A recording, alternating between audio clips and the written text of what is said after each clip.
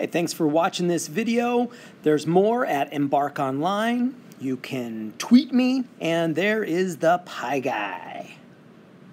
All right, this is third grade, Module 1, Lesson 12, and in this lesson, students are going to be interpreting the quotient as a number of groups or as the number of objects in each group, and the idea is we're going to be sticking with the number 2.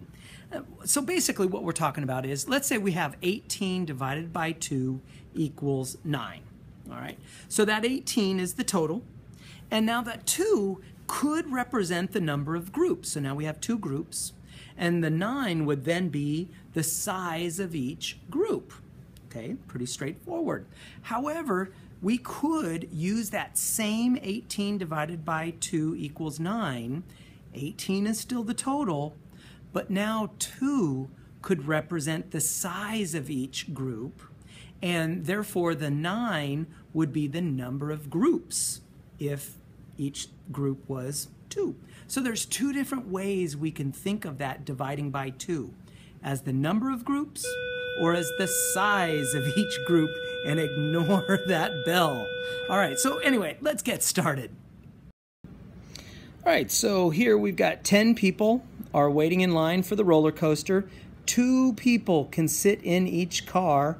Circle to find the total number of cars. So the idea is, here's 2 people, so that's 1 car. Here's 2 people, that's another car. Here's 2 people, that's a 3rd car. Here's 2 people, so that's a 4th car.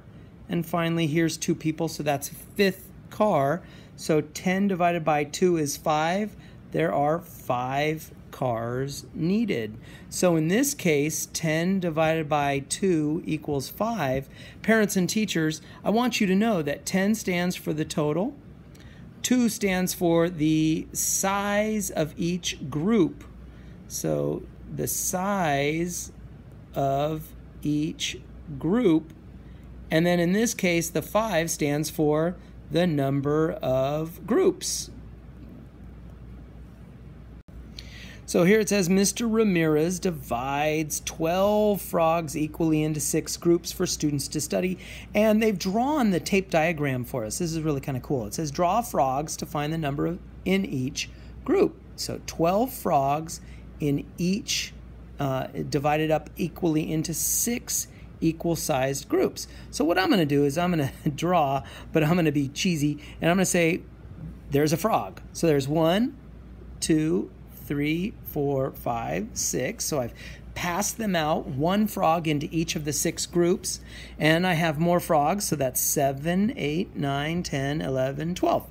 So there we go. We are now done. We've got the answer of, there are 2 frogs in each group. All right. So let's fill in the rest of this tape diagram. So this is the 12, because that's the total. That's right here. They're saying, well, the total is 12. Each group is going to get 2. So over here, we can write in 6 times 2 is equal to 12. 12 divided by 6 is equal to 2.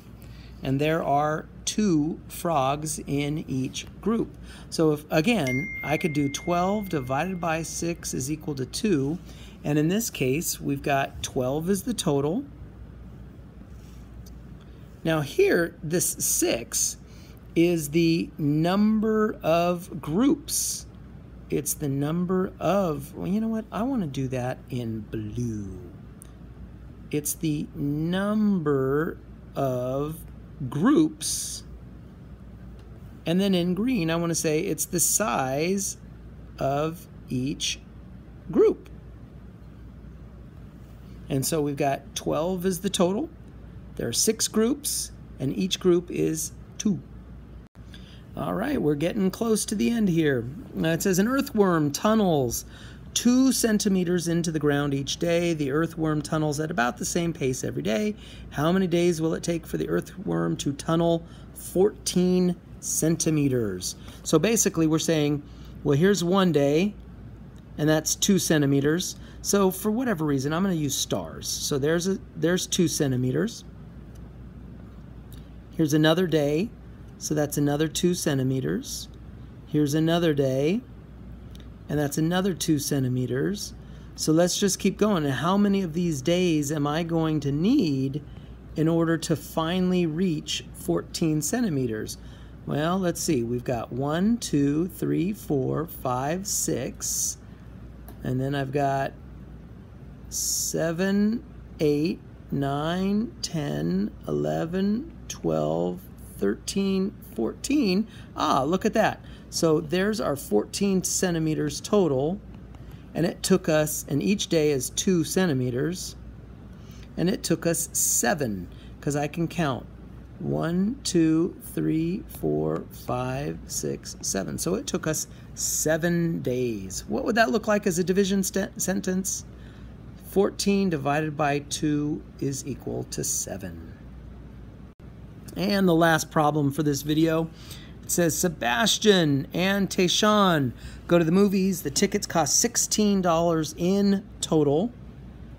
And then it says the boys share the cost equally. How much does Tayshawn pay? Which is, of course, how much does Sebastian pay as well, right? So you've got 2 boys. So I'm going to draw a tape diagram cut up into 2, because this stands for Sebastian and this stands for Tayshawn. And I can see that we have $16 total. So now we want to figure out how much does each kid pay. So let's use green and let's do, okay, that dot stands for $1.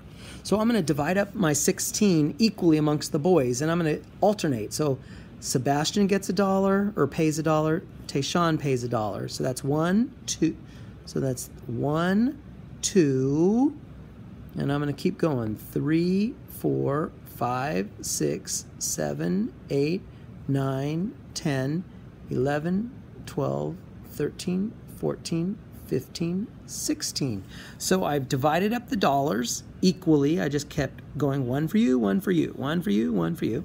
And I can see that each kid is going to pay $8. So what is that going to look like as a division sentence? That's going to be 16 divided by 2 is equal to 8. And that wraps up 3rd grade, Module 1, Lesson 12.